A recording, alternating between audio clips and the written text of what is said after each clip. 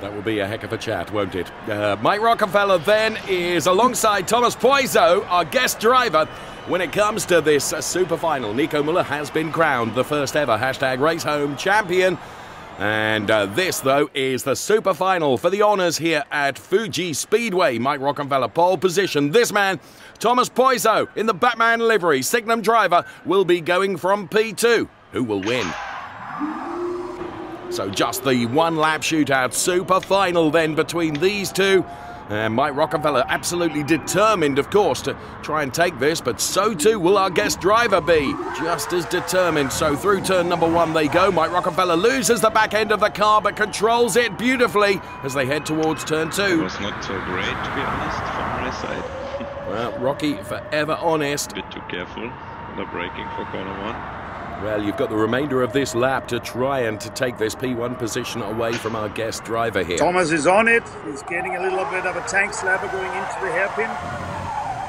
Mike Rockenfeller takes advantage coming out. A little bit downhill towards B corner. He has a run on Thomas. He's going to take it, surely.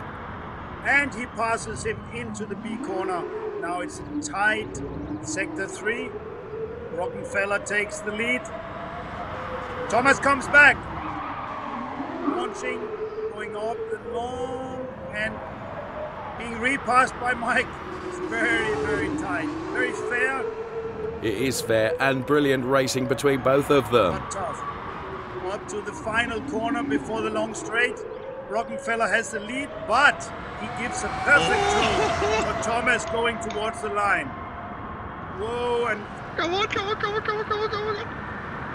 that's going to be the closest finish. That's Thomas Poizot takes the checkered flag in front of What a finish. big smiling Mike Rockenfeller.